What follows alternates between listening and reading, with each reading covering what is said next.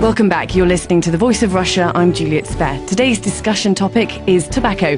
It's already been banned from displays in shops in England, and now the government's Health Secretary, Andrew Lansley's considering new legislation to stop all branding on cigarette packets. The consultation's underway to find out if plain packaging would make smoking less appealing to people under 16. A survey suggests 5% of children aged between 5 and 15 already smoke regularly. But would a ban on branded boxes make smoking less desirable and discourage young people from starting? Joining me in the Voice of Russia London studios to discuss this is Amanda Sanford, Research Manager at ASH, Action on Smoking and Health, Amol Pandya from Hands Off Our Packs campaign, and Chris Snowdon, author of Velvet Glove, Iron Fist, A History of Anti-Smoking, and Mark Littlewood, Director General from the Institute of Economic Affairs, is down the line. So, will removing branding from cigarette packets prevent young people from smoking? Amanda Sanford. Yes, we think that removing the colourful branding from cigarette packs will make a difference and will help to reduce smoking amongst young people.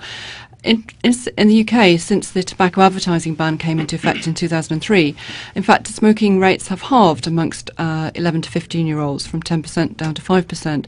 So that's an encouraging sign. I think that's a clear reflection of the importance of the ban. But what's happened since then is that the tobacco companies have invested heavily in making the cigarette packs themselves the main marketing tool. Now that advertising is banned, the branding is focused very much on the packs.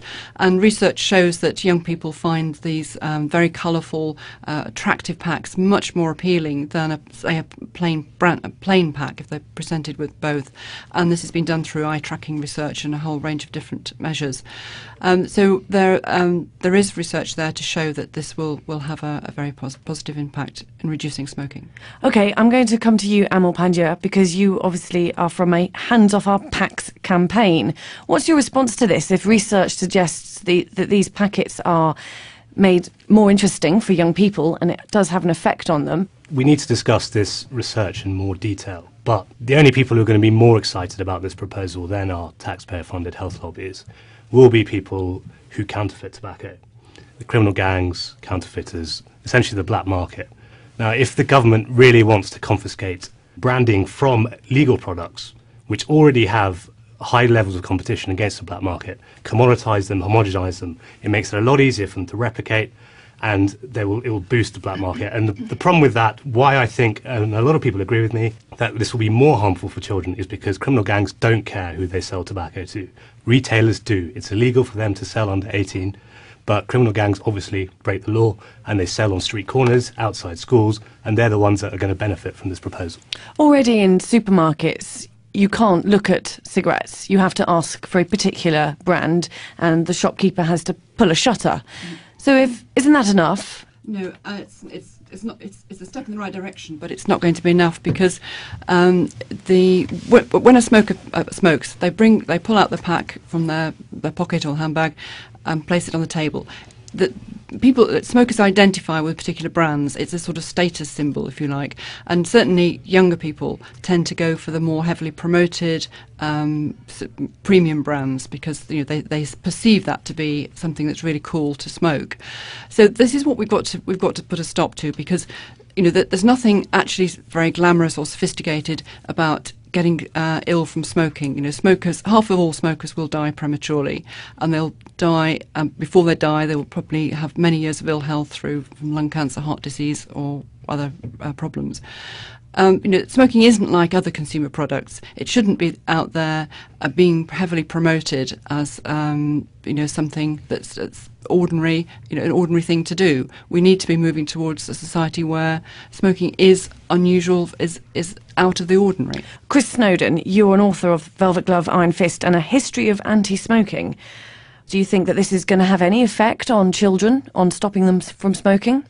No, I don't. I think Amanda's actually sort of inadvertently pointed out a couple of the major flaws in this proposal. She's said that the evidence says that given the choice, young people will pick the branded pack over the plain pack. Well, this is self-evident, but the point of the policy is people won't have a choice. They will have the choice to buy cigarettes, and they will all be in plain packaging. The research itself is worthless because it doesn't get to the nub of the question. The nub of the question is, do people start smoking because of the packaging on cigarettes. And for that, there is absolutely no evidence. And we also know that the tobacco industry don't think there's any evidence for it, because we have millions of documents leaked onto the internet of private industry documents. And I've read many of them, and I'm sure Ash have read many of them. And if they had some evidence that the industry felt that this was a way of marketing towards young people, then there would be, I'm sure that would be regurgitated ad infinitum. Where would you like to I come in now? I think Chris is being disingenuous in suggesting that marketing doesn't work, which is effectively what you're saying, because marketing and advertising clearly does work. That's why companies spend huge numbers, huge amount of money on it, and cigarettes are no different in that respect. So the fact is that advertising marketing does work. But this it does help to recruit. Marketing. This is the problem. But it is all advertising, as you know, was banned in 1999, and Ash celebrated, saying that they had a total and comprehensive ban. And they were delighted that there was never again would be tobacco advertising. But you know full well, Chris, that still marketing does continue, and the packs no, it doesn't. It doesn't, because I don't accept your idea well, you may that not a pack is advertising. Well, it's not. If a pack constituted advertising, it would already be illegal, because the 1999 Act banned it all. If you believe it's advertising, take them to court. Take them to court. But the research does show that children are much more likely to smoke premium brands, and premium brands are those that are most heavily promoted. Okay, I think can we Amal talk Panjo. about the research quickly? I mean, before this consultation was announced, was leaked on Friday, the University of Stirling was hired by the Department of Health to basically do a systematic review of all the evidence that's out there on whether plain packaging would work and stop kids from smoking. Unfortunately, I feel sorry for all of us who had to read through that document. It was fairly long, but the most important part were the limitations on that. And they openly admitted that this has never been tried anywhere in the world, so they cannot really know whether this is going to work. And secondly, most importantly, and I'll read out what it says, it said that studies that have been conducted in this research are based on hypothetical scenarios, not truly able to test how individuals would react or behave if plain packaging was to be introduced. Now, why that's important is for two reasons. Firstly, the research, which is conducted by people who know the answer they want anyway, asks someone, what would you do in this situation? So you're asking someone to rewind a few years and find out what they do, whether they figure out. But more importantly, there's a double hypothetical, because it's asking the person to then rewind and become a teenager again. What would you do when you're 16 and were faced with this problem? There's too many leaps of faith to be taken there to have this evidence as being regarded in any way as conclusive. That is why we need to stress here that the government has promised us an evidence-based policy on drug use. And there is no evidence for this. They've just passed in Australia. Let us wait and see what happens in Australia. And I think that's the key thing, the most sensible thing that the government can do right now in the UK. Is this too little too late, though, if we wait for Australia to see what happens there, and the research is, albeit hypothetical, what needs to be done to stop young children from taking up the habit? Is removing branding enough? Well, I think the point is that certainly in the UK, the government has adopted quite a number of strong measures to help reduce smoking amongst both adults and young people, and that's fine. But obviously, it's not sufficient. We need to do more, and I think it is right that the government is consulting on this issue. They will be looking at the evidence in this country and elsewhere. Obviously, we accept that the plain packs haven't been introduced, so obviously you can't say that it will definitely have this impact. But I think the argument still holds that it is still a form of marketing, and that therefore it's logical. It's a logical extension of the tobacco advertising ban that we have already. Now, we do have another guest down the line. It's Mark Littlewood, the Director General from the Institute of Economic Affairs. Hello, Mark. Hello there. Mark, I'd like you to tell us now what you would tell Andrew Lansley. I think that this is a ludicrous idea and concept, and I think that there are actually simpler, much more straightforward things you can do to make sure that tobacco is treated as an adult product, which it clearly should be. I mean, for example, as I understand it at the moment, there is no law against me going into a newsagent's, buying 100 cigarettes, walking outside and just passing them on to 14 or 15-year-old children. That would not be a breach of the law. I couldn't charge for them, but I could procure them for them. So it seems to me that there are some simple enforcement steps that we can actually take to prevent youngsters being able to legally purchase tobacco from newsagents and supermarkets without having to completely strip the branding from packets.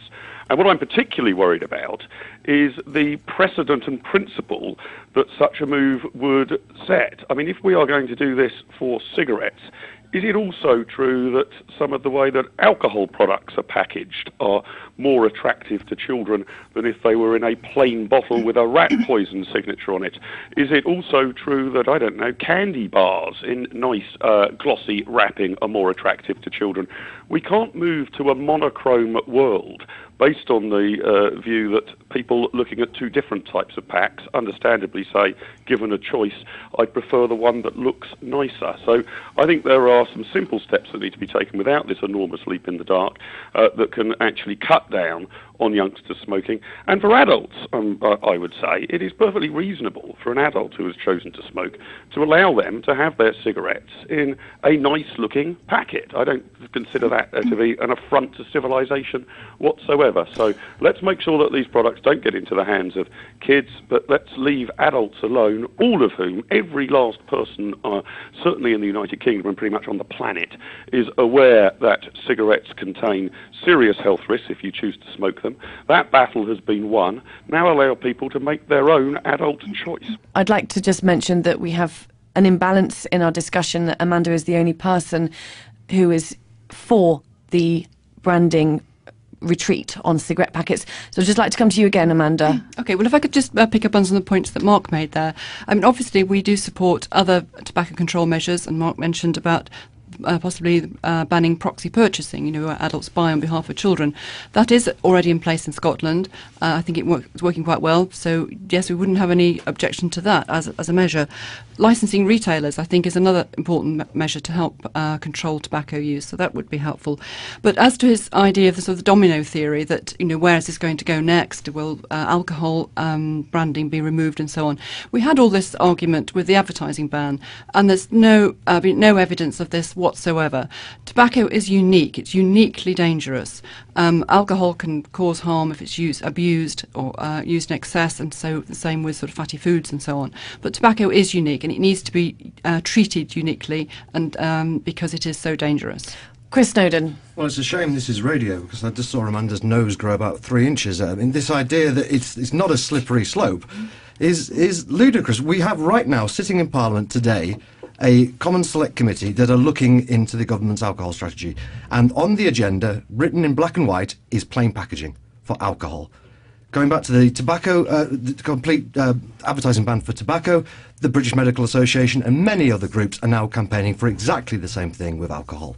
It's clearly following a tobacco blueprint. And this, personally, is what I find most dangerous about plain packaging. I'm absolutely convinced that if this happens with cigarettes, then within weeks or months, you'll be having people calling for it to be applied to alcohol and junk food, which is exactly, in fact, what happened in Australia. To say it's a myth is crazy. Well, they may be calling for it, but doesn't necessarily mean it will happen, because I think everything has to be reviewed on its merits. There's a very strong case for tobacco. They're using exactly. Well, that's quite possible, Amanda. I agree, but the British Medical Association and all these very powerful groups are following the same lobbying tactics as used by yourselves, which have proven to be very effective. And what they have on their side more than anything else is the matter of principle. Once you agree to the principle that the government should confiscate wholesale the packaging of a product and turn it into public propaganda because that product has a risk, then the degree of risk is irrelevant. There are many, many people who die from alcohol abuse and all sorts of things. There is no principled reason to object to putting alcohol in plain packaging and not cigarettes. OK, Amal Panja, hands off our packets. Come on, tell me why. Why what? Well, why should people be allowed to choose for themselves when the evidence is there that smoking does cause heart disease, lung disease, cancer? Sure. And you have campaigners from Ash who agree with this decision. Where do you sit morally to sort of say, no, come on, hands off our packets? Well, morally, essentially, we are a mature democracy and a free society, and we therefore try and treat people as adults and tell them that their lifestyle choices are for them to try and sort out for themselves and their families and their communities. We do not want the government coming in and telling people how to live their lives, because it has the opposite effect. And this is one of the key points with kids. With this argument has been drawn around with kids. Why do children smoke? It cannot. No sensible person could possibly think that kids smoke because they see a shiny colour or a pattern. They do it because it's naughty. They do it because they're rebelling. They're doing it because they're sticking two fingers up against their parents or society or government, everyone telling them this is bad for them. Now, this plain packaging hysteria will do exactly that. It will make it more rebellious. Therefore, I think it's immoral in itself. And I think it's immoral for the government to be trying to control people's lifestyles. We need to be responsible for ourselves. I do not want to see I want to see a reversal, and this is what we were promised with the coalition, actually, in all this interference, nanny state nonsense in all parts of our lives. Please just let us deal with our own mistakes. Can I just come in there? Just to address this issue of adult choice and so on. Bear in mind that, at least in the UK, around 2/3 of children start smoking before the age of 18. So I would question whether they're in Until very recently, it was legal at 16. So that's not a surprising statistic. Around the fact that yes, but a third start before the age of 16. People start smoking are young, and yes. It was until very recently. I think last year it was legal to do it until after the age of 16. That is not a statistic that proves. Okay, it's around a third start before the age of 16, certainly while they're still at school. But the point is about plain packaging. Sorry, I've lost my thread now. Well, what evidence have you got that it will get worse with plain packaging? Well, I'll have to defer and be as open and honest as I wish the opposition would be. That we have to make a value judgment, and I'll put my hands up and say I don't have evidence, because you cannot calculate this, but you can make a good sense judgment about what's happened in the past and how people behave and how kids behave. And they, like most kids, I was at school, I'd put my hands up and say most recently to everyone else on this panel, and I'm going to maybe unfairly say that actually kids smoke because they're rebelling, and they will want to rebel more. No, the main reason children take up smoking is because their parents smoke or their older siblings smoke. That's the primary factor. So there are other factors which have a part to play, and the marketing and promotion of tobacco is clearly an important factor in encouraging young people to smoke. Mark Littlewood, then, what's next if we did see a ban on packaging? How would you see this develop? Again, that's my worry. We've already mentioned whether intellectually there's an automatic leap onto alcohol or fast food or other products. I think that the problem I have with the continual campaign to restrict tobacco more and more and more is it's endless. I mean, it seems barely a week goes by without some other tobacco control measure being proposed. It's only in the last few days that the ban on displaying tobacco products in large retail outlets has come in. It wasn't so many weeks ago that there was a suggestion that we should ban all smoking in private cars. Although Amanda didn't say it, there's a sort of implication perhaps there that if you've got kids, should you be allowed to smoke in your own home? It is just relentless. And I think that the problem is this, that those like Amanda, or indeed like all of us, who are conscious of the risks associated with tobacco smoking, but those who want more and more control, need to sort of spell out, when is this battle over? Let's suppose we got to a situation in which, 15% of all adults chose to smoke cigarettes, and 2 or 3% of youngsters under the age of 18 were smoking. Would that be acceptable? Would we actually say, okay, well, some people are making daft decisions here from their own health point of view, but it's their own personal choice? Or would there still be yet another raft of proposals and ideas and pieces of law to cut this number even further? The number of people smoking tobacco has dropped continually, if you like, over the last 60 years or so, especially as the knowledge about health risks of smoking have become greater. But I think there comes a point where you just say, well, the number of people choosing to smoke at the moment, particularly though, adults, that's just sort of up to them. And we're not going to try and design a society in which we have got the number of people who smoke tobacco down to 0%. We're going to assume that the 20 or 25% who assume to smoke are making their own decision. They're contributing a vast amount of taxation when they buy cigarettes, which dwarfs the amount that is spent on the National Health Service for treating any smoking-related diseases. OK, thanks, Mark. When is this over? Well, I just want to ask now you, Chris, is this an economy or a health issue? And how political is it? How political is it? Well, it's insofar as it's a prohibitionist enterprise, it's very political because they can't get to their end goal without endless laws. And Mark's quite right. There is an annual campaign now, and people like Amanda turn up saying we've got overwhelming evidence for this and that. And I mean, I noticed that a lot of journalists seem to be getting a bit jaded with it recently. I'm not surprised. But the end goal is prohibition. It always has been for many, many years now. And I read an article recently written in the journal Tobacco Control, in which they discussed, would it be acceptable if 0.5% of the population smoked, or would that still be too much because too many people would be dying from smoking-related diseases? That's the end game. That's what they need to do. And all this stuff about children really is so much hot air. You know, it's very easy to say think of the children, but when people say that, they're almost always looking at restricting the liberties of grown adults. It's nothing to do with children. It's not really anything to do with health. Plain packaging, by the anti-smoking movement's own admission, won't do anything about existing smokers. It might speculatively affect, you know, people who are born yesterday in 20 years' time, if tobacco's still legal, which they hope it won't be. Well, I think Chris has nailed his colours to the mast very clearly there, and obviously exposing his clear links with the tobacco industry. To come out with such a heartless statement is quite staggering. Of course, about the you know, whether it's an economic issue and not a health issue. Of course it's a health issue. You know, we still have 100,000 people dying every year of smoking-related disease in this country, about 300,000 children taking it up. We have to do more to stop it, unless people like you really want people to carry on taking up an addiction. We have to stop smoking. We were working towards a tobacco-free society. Yes, we endorse what Andrew Lansley, our health secretary, is looking for, because it is just totally unacceptable that in the 21st century we have thousands and thousands of people who are needlessly taking up a habit which will kill them. It is none of your business. Of course it's our business. You are a busybody of the most classic variety. We are here to help people who want to quit smoking. I don't want your help. I smoke. I don't want your help. That's fine. You carry on. You kill yourself. That's fine by you. But a lot, because 2/3 of smokers actually do want to quit. They are looking for help to quit, and most smokers are regret ever taking it up in the first place. I tell you, the flip side of this is actually people like me who don't smoke actually are encouraged to, because constantly they're being told by every angle through government and through taxpayer-funded health lobbies to tell us how to live our lives and what to do.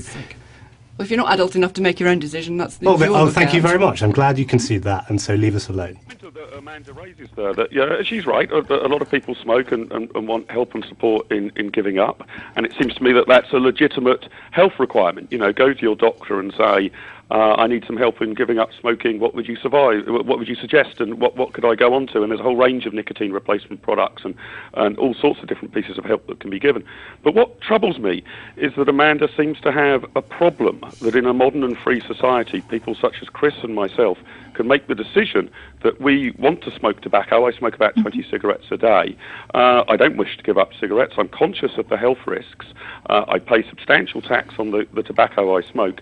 For Amanda, that seems to be unacceptable that I'm choosing to do that. It's not, Rob. No, I quite accept your point of view. You're perfectly entitled to do that. But I'm just repeating the fact that the vast majority of smokers recognise that they're addicted, they do want help in quitting, and it's part of our role to help them to quit. But also to prevent children from ever starting to smoke. Ash have never helped people quit. They've never set up stop smoking clinics. You were doing nothing to get snus legalised and encourage people to use electronic cigarettes, things that are actually useful. You have never helped smokers give up. You have been a lobbying organisation since the day you were born. Yeah, but exactly. But that's all you do.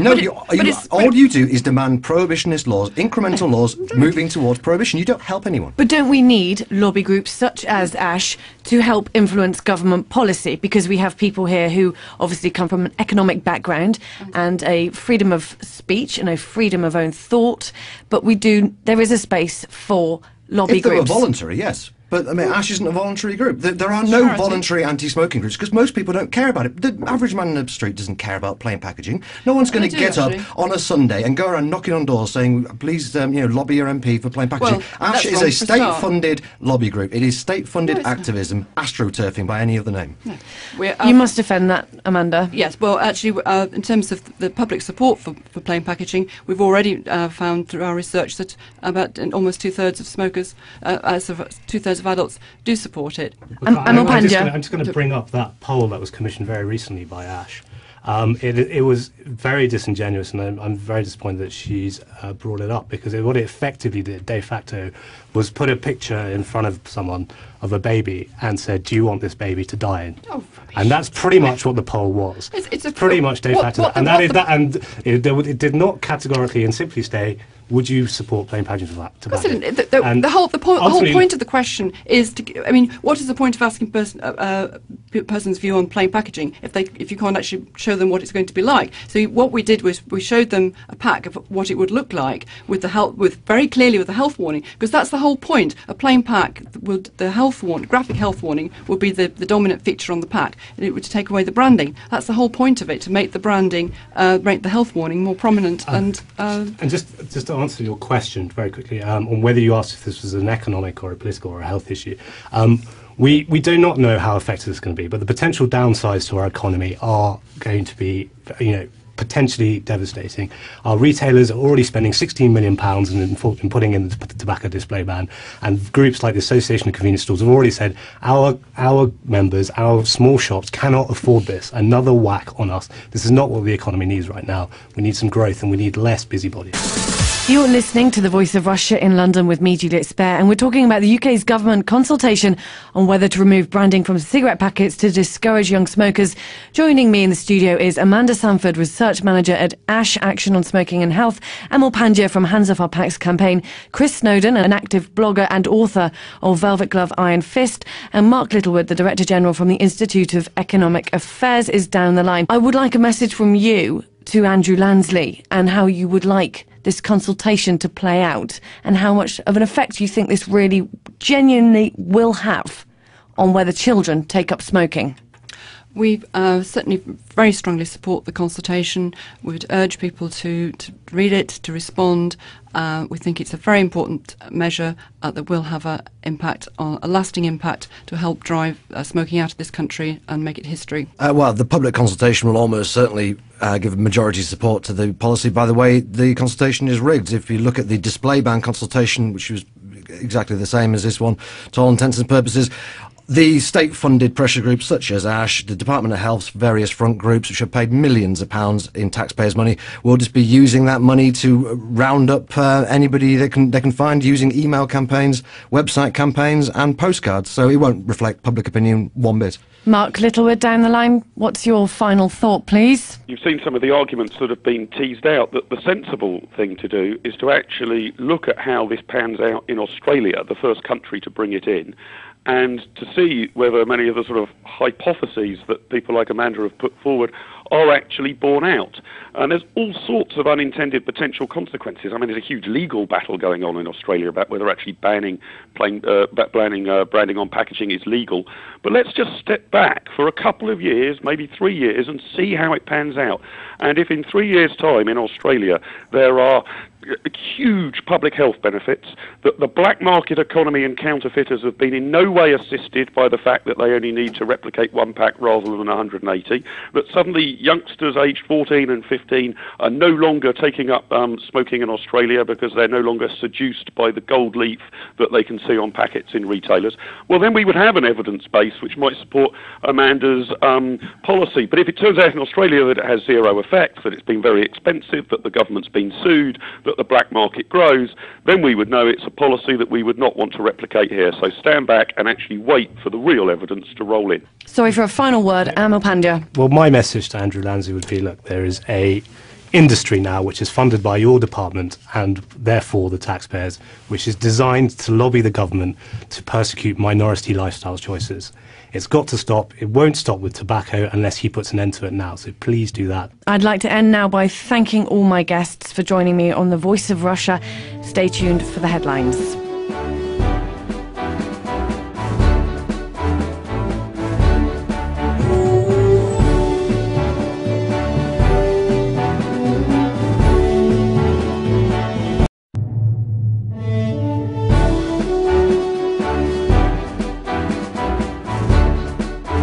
Welcome back. You're listening to The Voice of Russia. I'm Juliet Spare. Today's discussion topic is tobacco.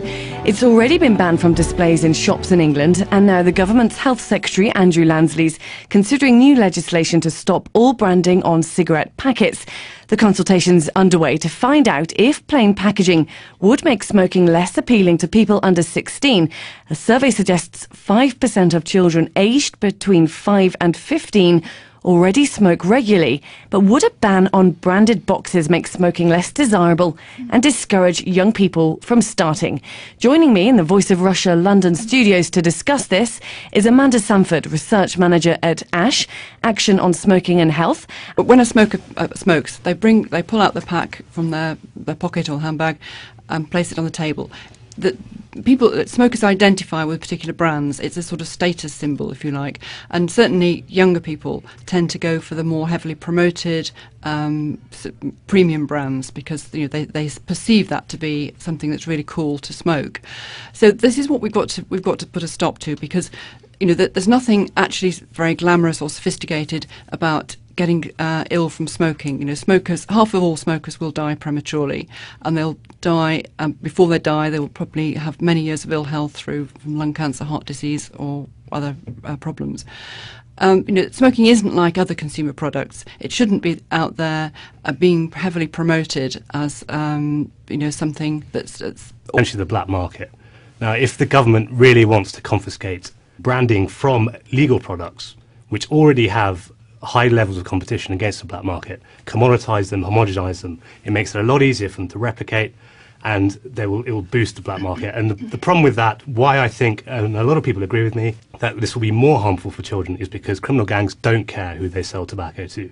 Retailers do. It's illegal for them to sell under 18, but criminal gangs obviously break the law, and they sell on street corners, outside schools, and they're the ones that are going to benefit from this proposal. Already in supermarkets, you can't look at cigarettes. You have to ask for a particular brand, and the shopkeeper has to pull a shutter. So isn't that enough? No, it's not. It's a step in the right direction, but it's not going to be enough because the work is focused very much on the packs, and research shows that young people find these very colourful, attractive packs much more appealing than a plain pack if they're presented with both. And this has been done through eye tracking research and a whole range of different measures. So there is research there to show that this will have a very positive impact in reducing smoking. Okay, I'm going to come to you, Amal Pandya, because you obviously are from a Hands Off Our Packs campaign. What's your response to this if research suggests that these packets are made more interesting for young people and it does have an effect on them? We need to discuss this research in more detail, but the only people who are going to be more excited about this proposal than our taxpayer-funded health lobbies will be people who counterfeit tobacco.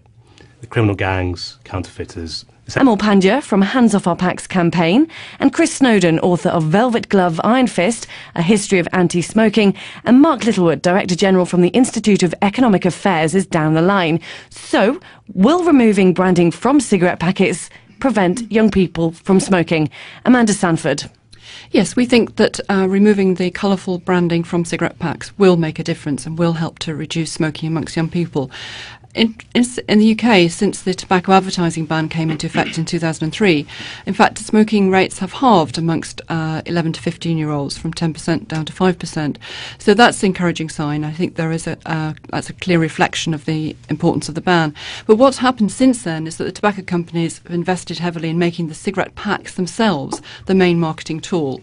Now that advertising is banned, the branding